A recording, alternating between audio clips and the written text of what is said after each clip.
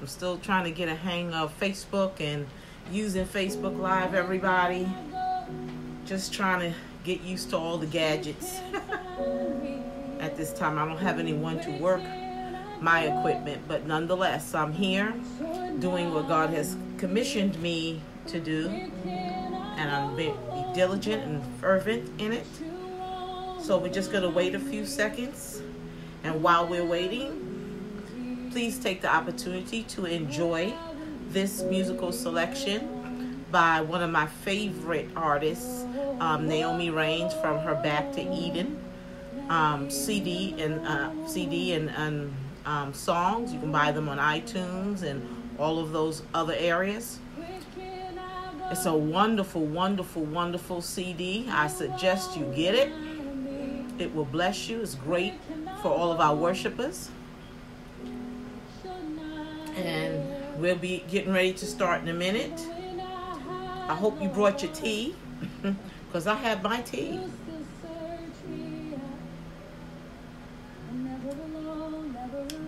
Yes. Hi. God is good. We're never alone. While we're waiting and people are coming in, I would like to basically give you some background information about Tea Talk.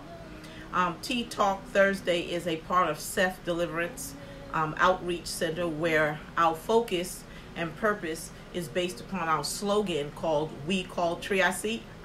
We grow trees. I see the T, Cindy. Thumbs up to you. Amen. That's cute. I love the teacup. Well, anyway, our focus is on is based upon the slogan that we use under Seth Deliverance Outreach Center, which is "We Grow Trees." And what that basically means that we're trying to develop trees of righteousness that produce healthy and strong, good fruit in abundance by the transforming of people's minds and hearts to reflect the nature, mind, and heart of the only true and living God. So as people are coming in, share, give me some hearts, give a wave. How you doing, Pastor Teresa Lee? How are you this evening all the way from Virginia Beach? Amen, amen. Nice to see you on here.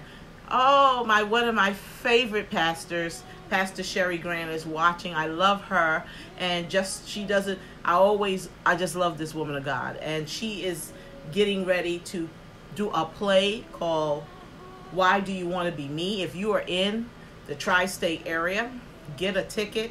September 13th, 14th, and 15th. I want you to get a ticket.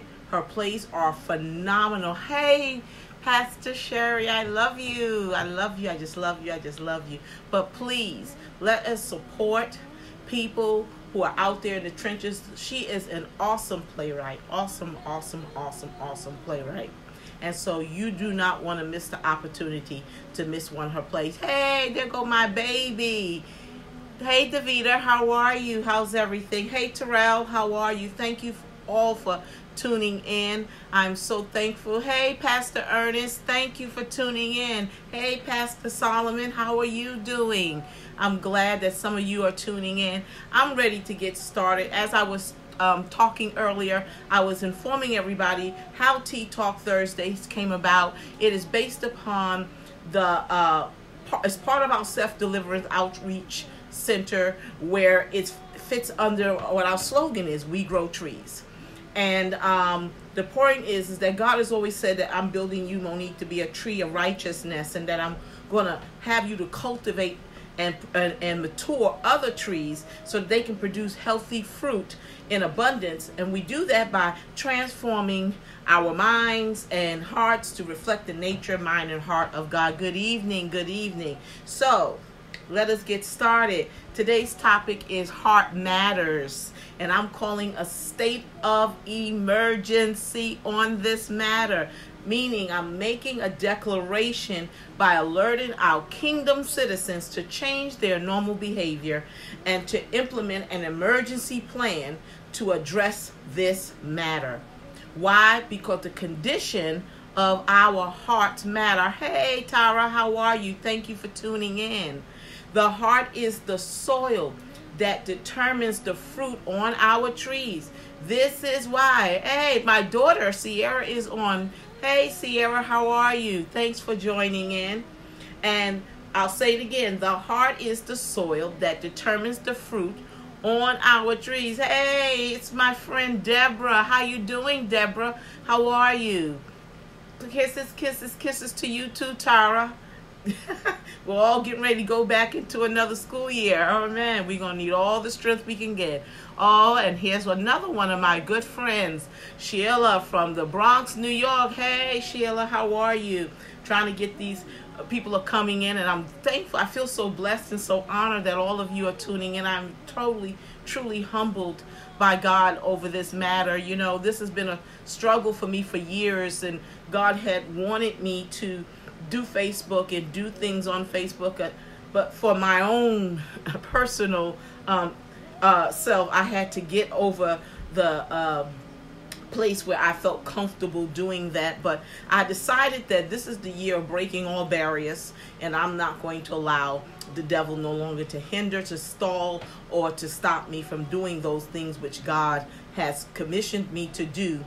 But anyway, let's get back to the topic. Well, we're back here, and the topic is, for those coming in, is that hearts matter.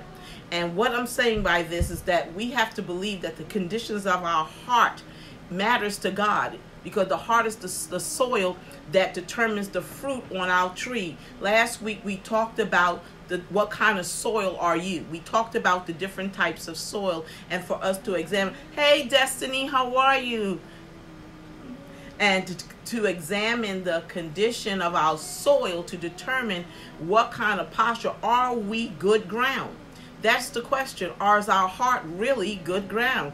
Or are we a ground that's hardened? Or are we a ground that's rocky? Or are we a ground that is wrapped around a lot of thorns? So today, as we are pursued the same type of topic on the same matter, we're going to be dealing with the heart, because the heart, we learned last Thursday, is the soil. It's the soil where the conditions of our heart determines the fruit that we are able to produce on our tree. And this is why it is so important that we check those conditions, because the one who examines the heart daily is requiring us to look at it and make some changes. Now, how many of you know someone who is bitter, nasty, ill-tempered, angry? All of these things that we see and notice about people are all some of the conditions of our heart. And those are just to name a few. There are many things that become a part of our heart. But Proverbs 4:23 through 26 instructs believers, above all else, guard your heart, for everything we do flows from it. To keep our mouths free of perversity, keep corrupt talk far from our lips, and let our eyes look straight ahead. Fix our gaze before the Lord. Give careful thought to the path of our feet. Hey, Jennifer. And be steadfast in all of our ways. And so right here, we should see that God is asking us, above all else, to guard our heart. So come on. As believers, we should no longer have heart valves that are clogged. God said in Ezekiel that he would give us a new heart, a circumcised heart. What happens since salvation? What happens since our salvation transformation that caused our hearts to harden, that caused our hearts not to remain free and clear like a good ground? I'll tell you, we forgot to guard. We have forgot to guard our hearts. When Solomon refers to guarding our hearts, he really means the inner core of a person. The thoughts, the feelings, the desires, the will, and the choices that are made by a person, whoever he or she is. The Bible tells us in Proverbs 23:7 and 27:19 that our thoughts often dictate who we become. That the mind of a man reflects who he really is, not simply his actions or his words. That is why God examines the heart of a man. not simply his outward appearance and what he appears to be. You know, as individuals, we tend to look at a person from their outward appearance. We tend to make a judgment out of that most times because we really can't know their heart. God says, I am the only one that knows a man's heart. He's the only one. So until we connect to God in that fashion, we will not be able to know what a man's heart is, nor will we really truly understand our own. God says we don't even know what's in our heart most times. Sometimes we pass over things and think because we sweep things under a rug that it's gone. But some things stay lodged in our hearts, and they grow and they fester and they become like those thorns and those bricks, and they become hardened places where God can no longer really move because we're not guarding what we put in our heart. So today on Tea Talk, we're going to talk about two heart conditions. The two conditions are heart murmurs and congestive heart failure. And before I begin tonight, make sure that you're inviting some of your followers and share, and don't forget to send the hearts. So let us just pray a little bit to make the ground pliable for the Master's use. So Father, right now we are asking for your help to have a clear, direct path to you that is free of distractions and hindrances, noise, vain imaginations, strangers, voices, pride, deaf ears, and busy minds, that we who are your people will have an ear to hear what the Spirit of the Lord is saying. We block any form of witchcraft spirits and evil works and their devices from infiltrating the hedges of our walls. And so we thank you for your mighty protection and your provision in Jesus' name. Amen. So let's talk about heart murmurs, people. Heart murmurs. There's a lot of heart murmuring going on, and we must grow in order to stop it.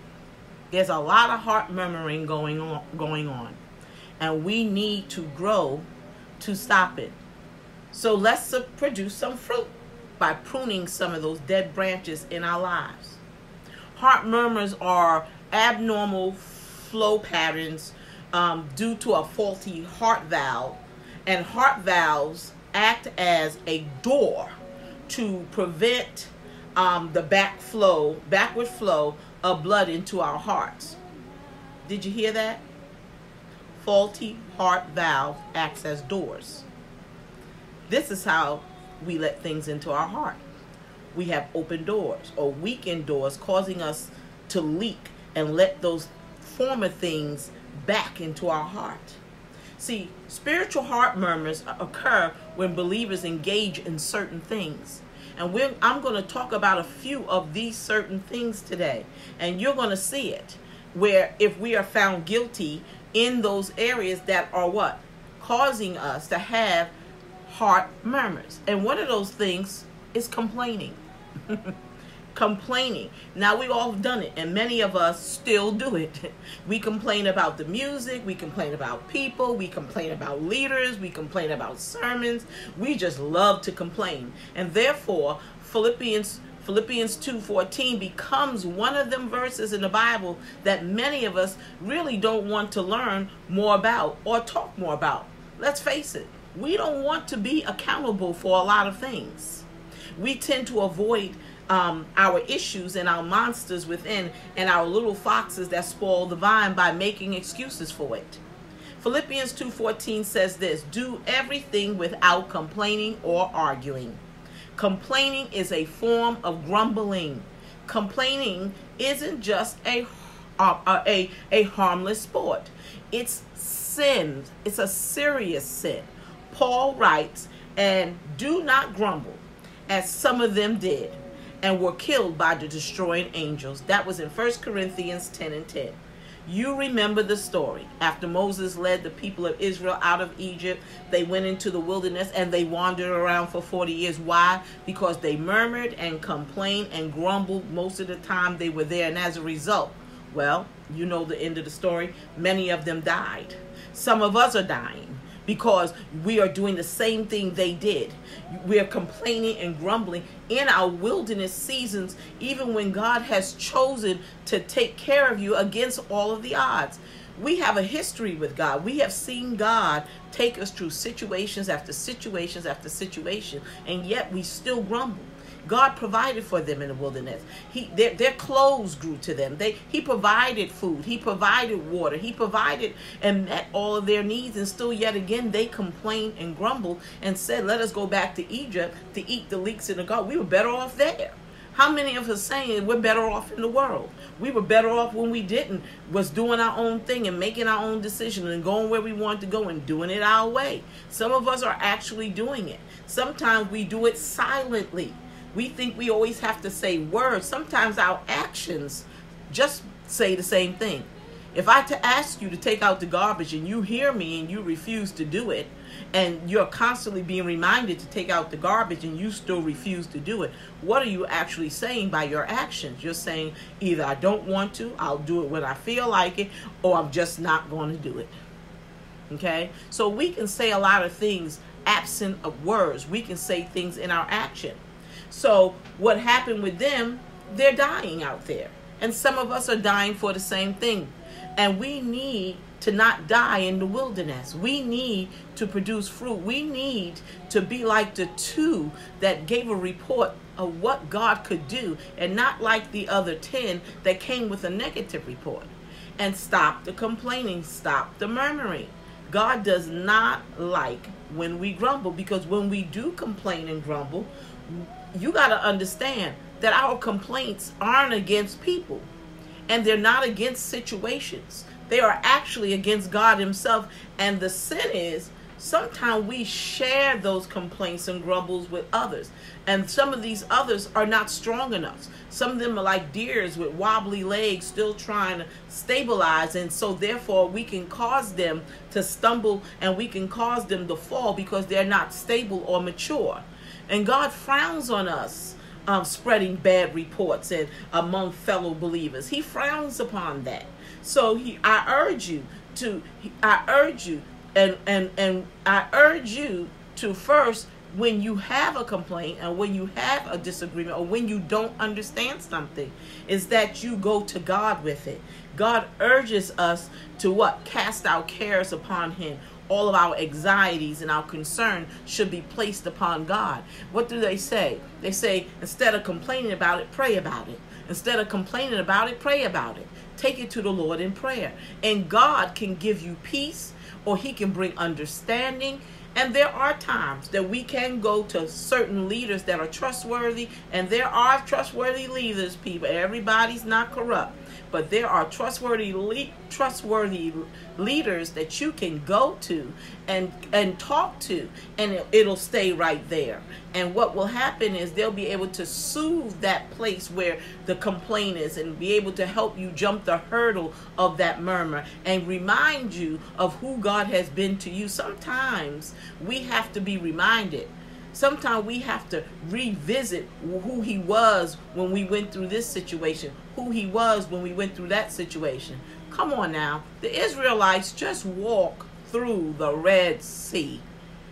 Okay? Now, we have Red Seas in our life, but they weren't like the Red Sea they faced. Their Red Sea, they walked and saw the pillars of water hovering over them, and God was dividing, and they were walking on dry land. And you would think, after seeing such a mighty act of God, that they would go into that wilderness knowing that God is faithful and just to do what he said he would do.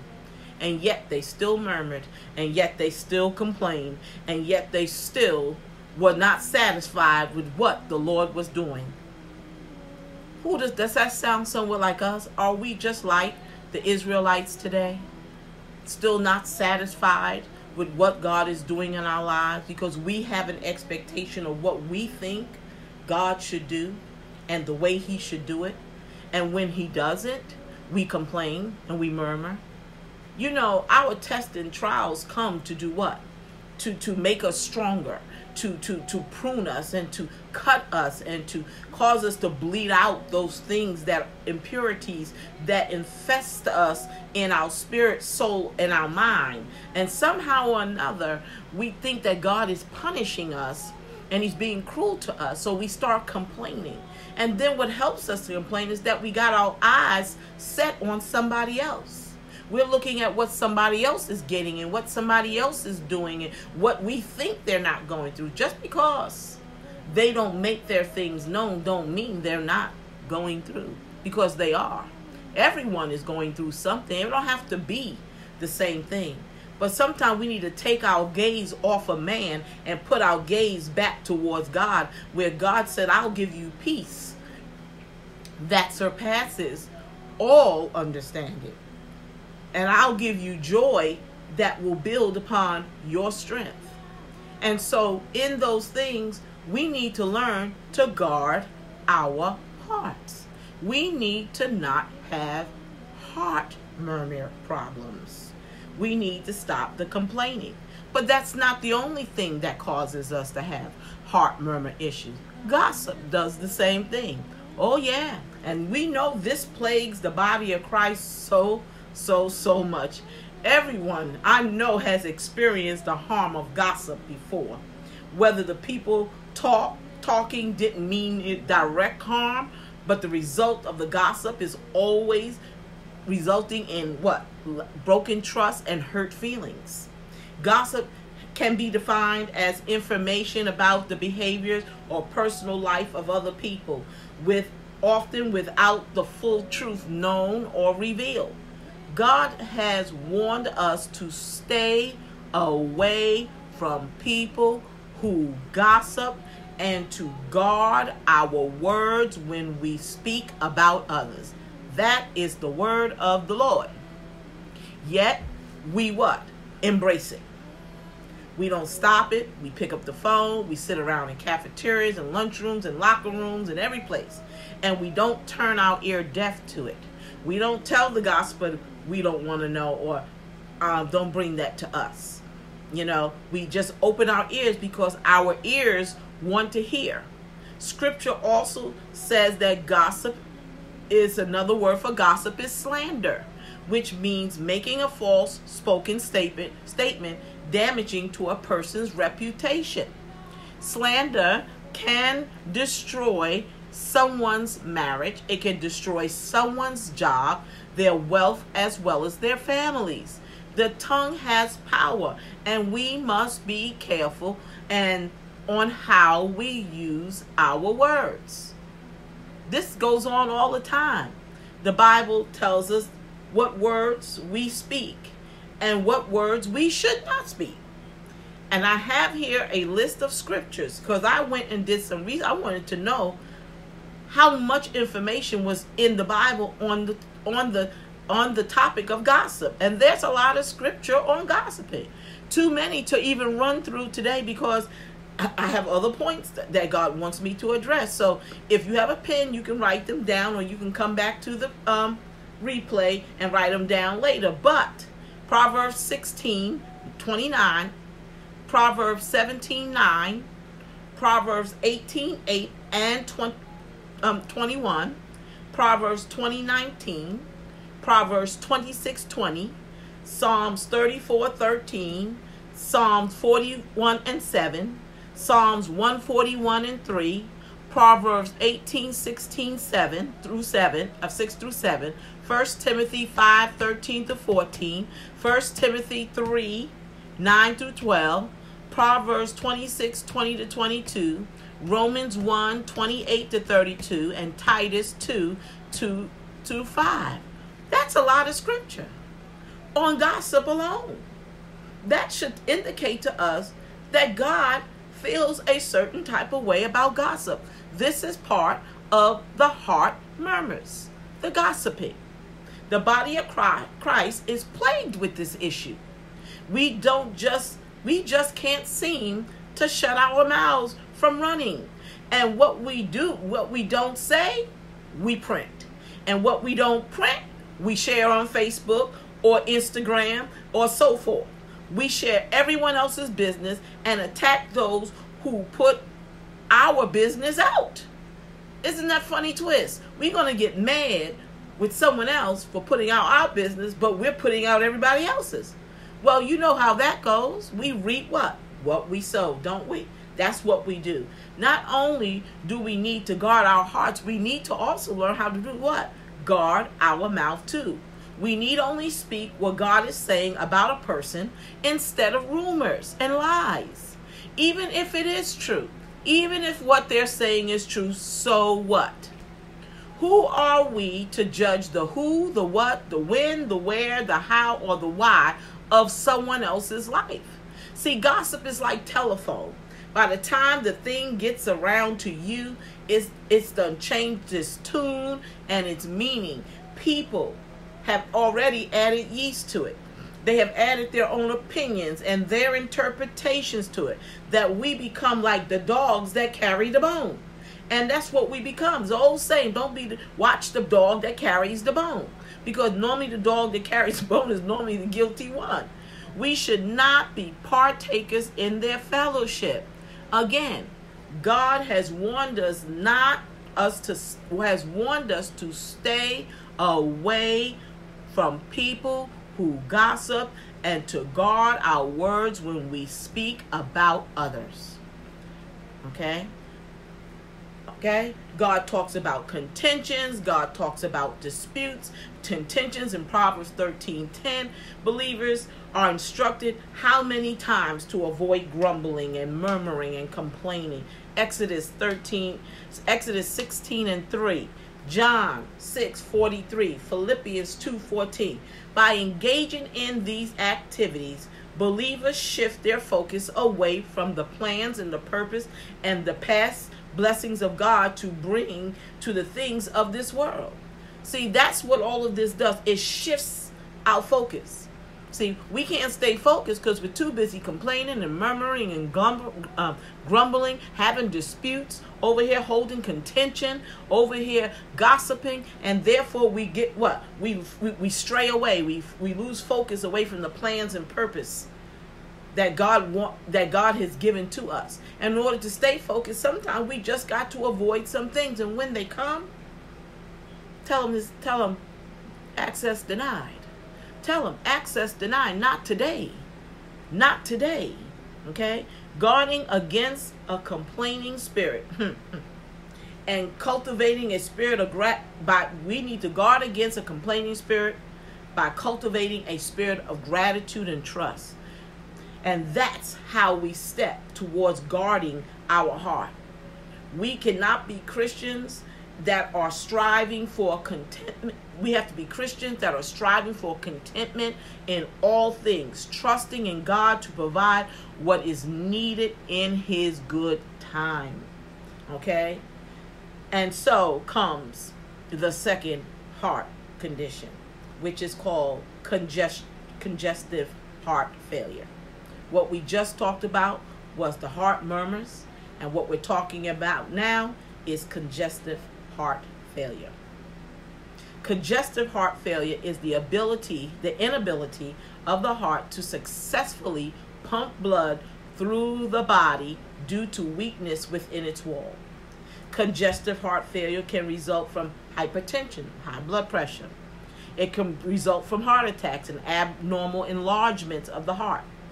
But the spiritual equivalent to congestive heart failure is anger, giving into temptation, and pride. Those are spiritual equivalents to having a congestive heart failure. Amen. Anger acts like a poison on our body, both spiritually and physically, and makes the believers more vulnerable to the temptation to hurt others with their actions and their words.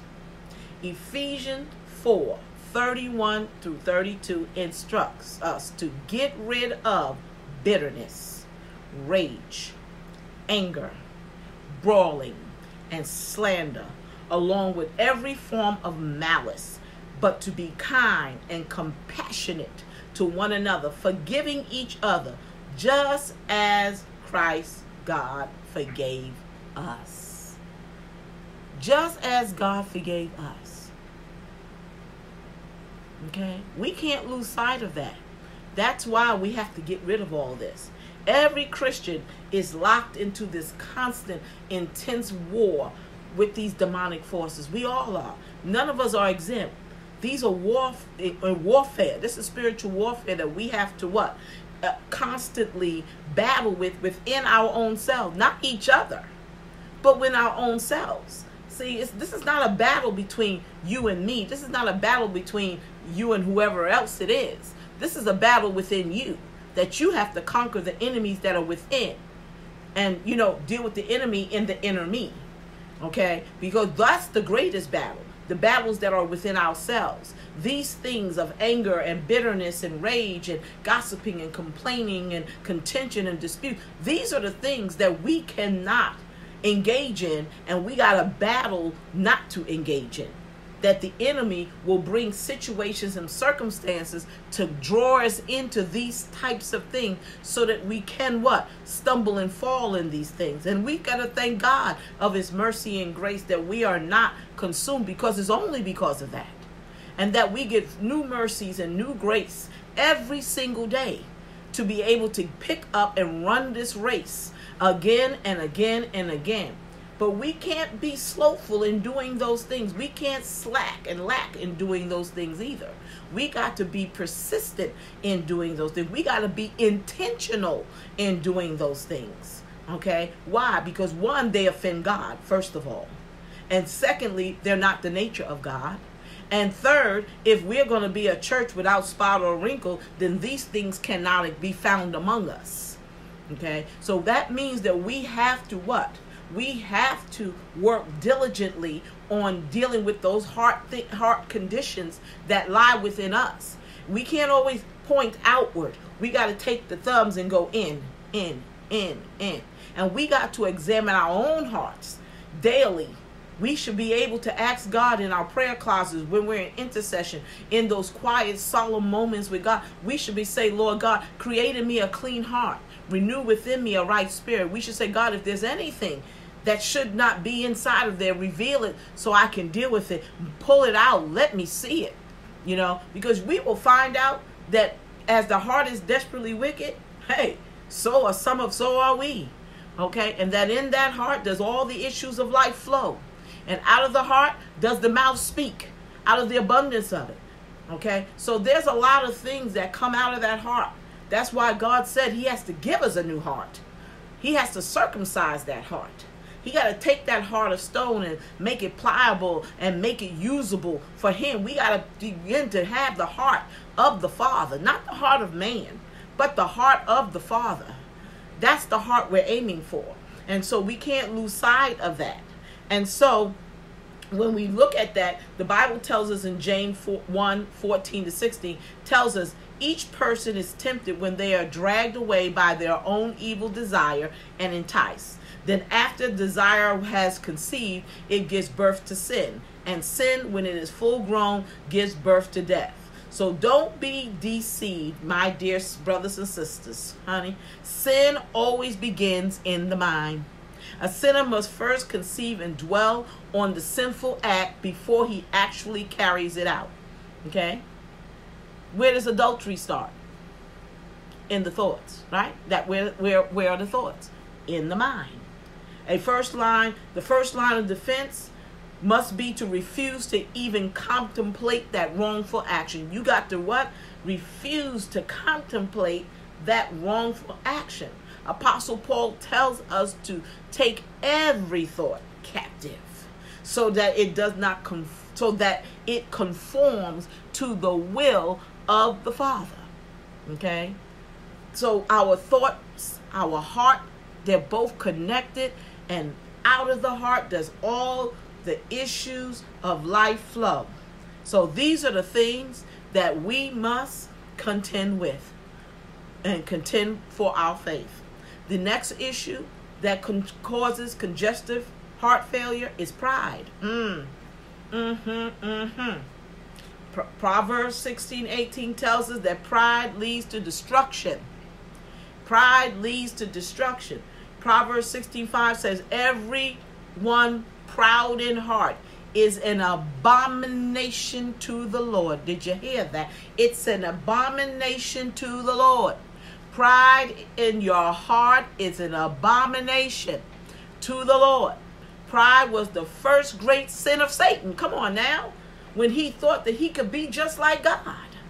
And tried and incited one third of the angels to attempt a coup in heaven. For this same reason, Satan did what? He was cast out of heaven. Satan, what does he do? He tempts Eve in the garden.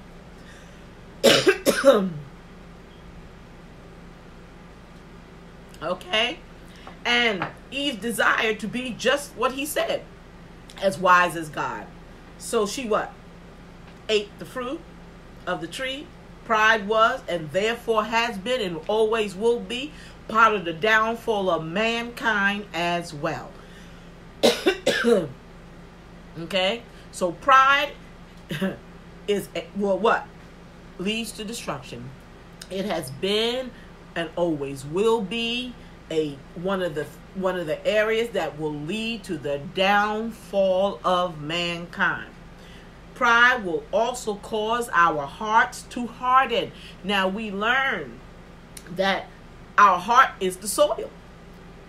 So here's a reason why our pathway and our ground and our soil was hardened in the parable of the sower. Maybe the heart got hardened because it was prideful. Okay? And the pride of the heart it says the pride of the heart has deceived you.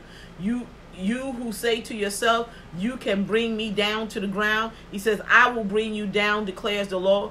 Obadiah 3. That comes from Obadiah 3. He said, the pride of your heart has deceived you. You who say to yourselves, who can bring me down to the ground? Those are the ones that think that they are invincible. I'm going to say, they don't think their poop stink. They think that they're untouchable. They think their sins won't find them out. Because their pride causes them to be deceived. Their pride causes them to think that God ain't going to touch them. That they're going to get away with whatever it is that they're doing.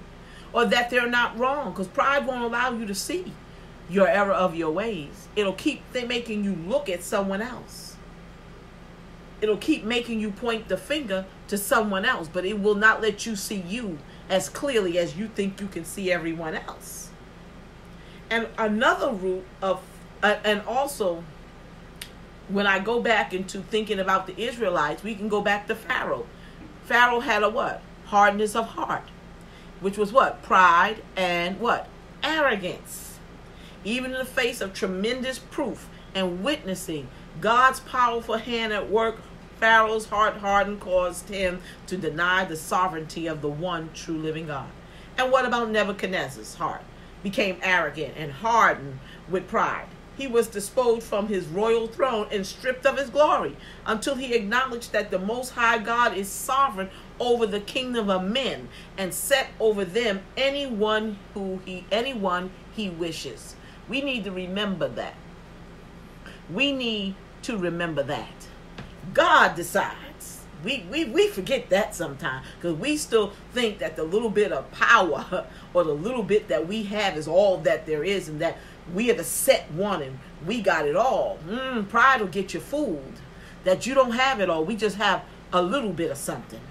Just a little bit of something. We don't have the whole thing. We just have a piece of a something. And God may give a piece to another. And he'll give another piece to another. See, we can't say what Paul said, I haven't obtained it all. We haven't obtained it all. We just got pieces, little pieces. We still got more to get. Still got more to do to get it. Okay? So we can't be so prideful and arrogant and thinking that with our prideful self, we puffed up. With our prideful self, we puffed up. We stand up in God's face like a peacock, thinking that God is our servant when we're supposed to be his. Okay? So we need to come to God with humility, and that's one of the ways we can prevent congestive heart failure and heart murmuring going on, okay? This is one of the ways. We got to close those heart valve doors. In the beginning, I said to you, heart valves are open doors. How many doors do we have open in our lives? And that's what we have to ask God. Do I have anything open that can affect my heart, that can cause my heart to sin against you? Okay? What is in my heart? See, when we really want to be all that God wants us to be and be more like him, we're not going to be afraid to address the enemies in the inner me. We're not going to be afraid to look in the mirror and say, it's me, oh Lord, that stands in the need of change. It's not my brothers. It's not my sisters. It's not my mother. It's not my father, but it's me. Oftentimes when God gives me the privilege to talk with other people and maybe even in counsel, the first area I tell them, although you may be complaining about this person or that person and what they did and what they didn't do, the question comes to you, what about you? Because see, although they might be wrong in what they did, God still is going to address you in it. He's never not going to talk and deal with you in it. Because guess what? It takes two. Okay? It takes two. So we got to deal with our heart conditions. We have to deal with our heart problems. See, Satan does not want man to obey God, but to become his own God. See, this is what he wants us to do, what he did and wants to do, and that is become like God. Isn't that the trick he told Eve? He said, if you eat of this fruit, you will become what? Like God? Knowing like God? Come on now. It's the same trick, just played on different people. And the more we're ignorant of his deceptive ways and his devices, we will fall for these things constantly, over and over again. And it's easy to do. We've all done it. I've done it. You've done it. And if you sit there and say you haven't done this, use a lie and ain't no truth in you. Okay? Because we've all done it. We've all done it. We've all fallen short of the glory of God. And so, but when we do, the great thing about it is that we can go to our Heavenly Father and ask for forgiveness and turn from that situation, because there's a turn that does have to take place, and he is righteous and just to forgive us, and he doesn't even hold it and remember it no more. We just got to become more skillful in understanding the ways of the enemy and how he trips us. Okay, because he does the same trick, but he uses other people and mechanisms to do it. He's cunning. And I'm not glorifying the enemy. What I'm trying to tell you is that what his plan is. And that is to what? He wants us to disobey God. He doesn't want us to become a one of unity. He wants us to be a house divided.